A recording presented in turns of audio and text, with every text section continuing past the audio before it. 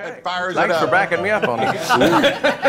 You know what that music means? Uh-oh. Nadine! Yeah! How y'all doing? You Don't know everybody what? speak at once, right? We're great. How you I'm doing, fine. Nadine? I went to sleep out there. I didn't What? think I was How coming could you in go to here. What sleep? y'all doing in here? Well, we were having fun. You know what? Well, you left me out. I wanted to have fun in here too. No, I was out there. no, Nobody no, no, talked no. to me, nothing. That's right. There's reasons for that. Of course, I'm ticked anyway.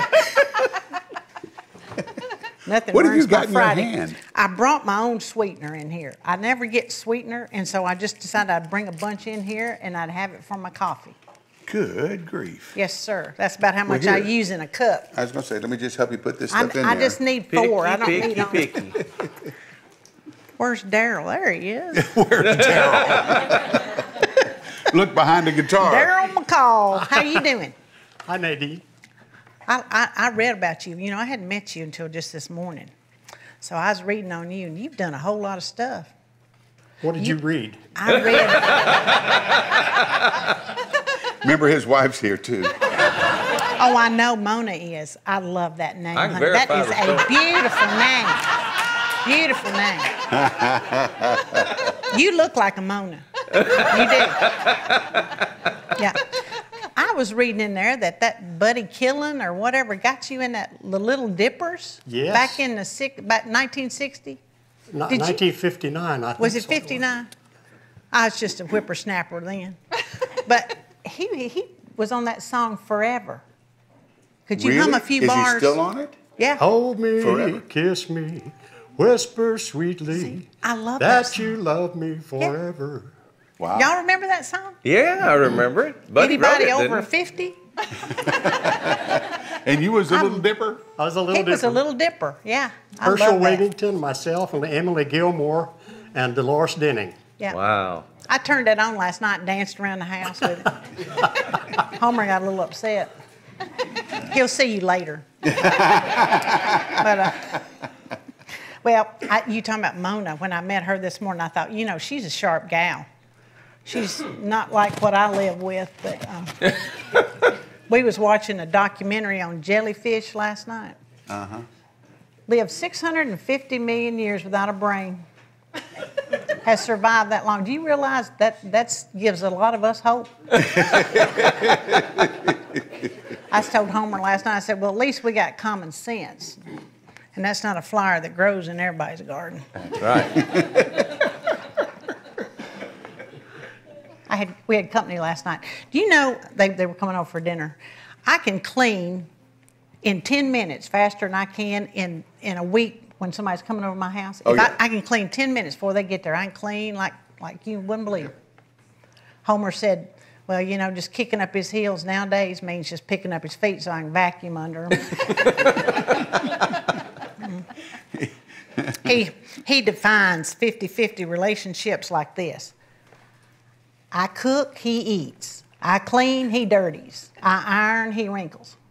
And you have a problem with that? I do. I like that. What do you think, Yeah. guys? Good, right? Yeah, that's good. How about that, men? I told him, I said, he apologized later. He said, you know, I do need to help more. And I said, well, all men, you know, make mistakes. He said, yeah. He said, the only problem is the married ones find out a lot sooner about their mistakes. And I said, Yeah. I don't want you running around there thinking you ain't got any. No faults at all, you know. You point them out to him. I do. I do. You know the shortest English sentence in existence? Yeah, he's told me. I do. No, that's the longest sentence. Oh.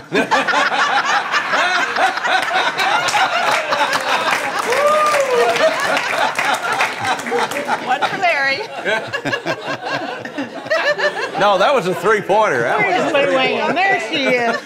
Whoosh! That was a good one. I am is the shortest sentence. I am. Yeah, I do is the longest sentence.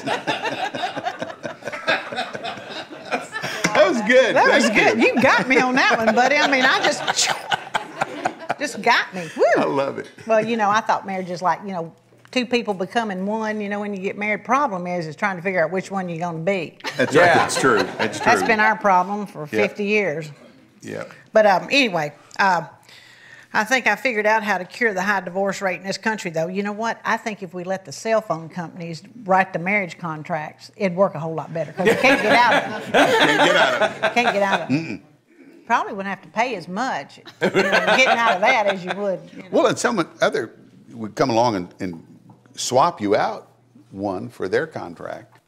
Well, that's not a bad idea. Homer? That's not a bad idea. Do we have a deal for you? 2 for 1. No. All right, I'm going on over to What's it going to say? It's going to say advice is like medicine. You have to take it to find out if it does any good. That's right. Well, that's right. That Not is really funny, but it's right. Yeah. I didn't mean for it to be funny. That's poignant. It's Thank you. Poignant, Yes, poignant, you need poignant. Boy. Hey, y'all, thanks for stopping by. And don't forget to subscribe, like, and ring the bell.